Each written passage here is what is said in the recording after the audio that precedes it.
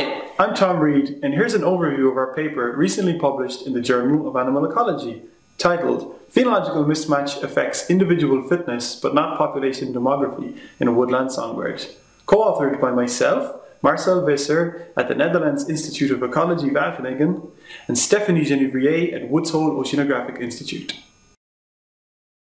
Phenology is the study of the seasonal timing of important biological events in the annual routines of organisms, such as the timing of migration, the timing of hibernation or dormancy, or indeed the timing of breeding. As a result of recent climate change, many organisms are shifting their phenology. In temperate regions of the Northern Hemisphere, for example, where regional climates are strongly seasonal, many animal and plant species have advanced their timing of reproduction to earlier in spring, in line with rising temperatures. However, the species within a given community do not necessarily respond to climate change at the same rate. For example, predators often time their breeding to coincide with that of their prey, to ensure an abundant supply of food for provisioning their offspring.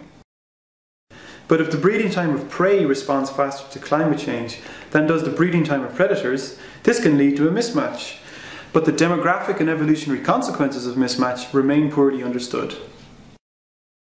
We studied the fitness consequences of phenological mismatches in great tits.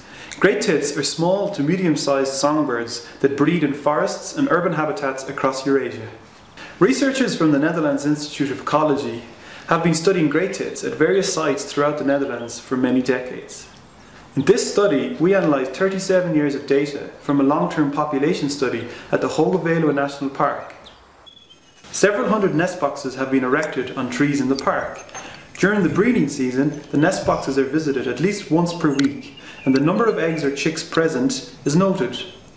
From this information, it is possible to accurately determine laying dates for all breeding females, as well as clutch size and the number of chicks fledged. Chicks and adults are also ringed, allowing reproductive success and survival to be calculated for a large sample of known individuals every year. During the breeding season, great tits rely heavily on caterpillars of various species to feed their chicks. Caterpillars are only available for a short period of a few weeks each summer, however. In the 1980s, great tit females in our study population typically laid their eggs at a time that maximised overlap between the time when chick food requirements are highest and the timing of the caterpillar food peak. The caterpillar food peak is highly sensitive to temperature changes in late spring, which have increased steadily since the 1980s. As a result, the food peak has advanced by almost 3 weeks. Great tit laying dates, on the other hand, are sensitive to temperatures in early spring, which have not increased at the same rate in this region of the world. Consequently, the rate of advancement in laying dates has been much slower than that of the food peak, leading to a steadily increasing mismatch between the phenology of great tits and the phenology of caterpillars. The goal of this study was to characterise the fitness consequences for great tits of this mismatch at two levels: the individual level, that is, the within-year effects of mismatch on the reproductive success and survival of individual females, and the population level, that is, the between-year effects of average population mismatch and population-level demographic rates. This graph shows the frequency distribution of the number of fledglings produced per individual female per year, pooling the data from all 37 years. One obvious attribute is that many females each year produce no fledglings. We found that the probability of producing 0 fledglings shows a strong quadratic relationship with individual mismatch. X-axis values greater than 0 here indicate late breeding relative to the food peak, while values less than 0 indicate early breeding. Thus, females breeding late relative to the food peak were more likely to fledge 0 offspring, compared to females who were better matched with the food peak.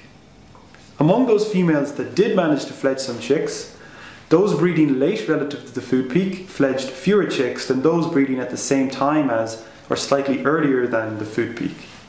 Finally, the probability of recruitment also showed a strong negative quadratic relationship with individual mismatch.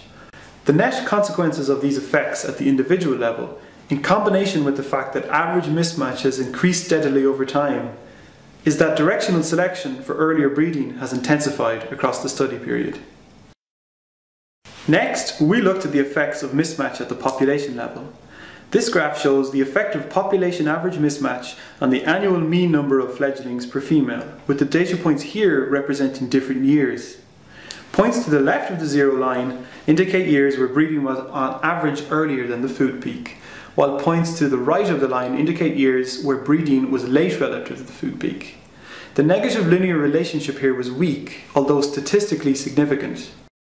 In contrast, there was no significant across-year relationship between annual mean recruitment probability and population mismatch.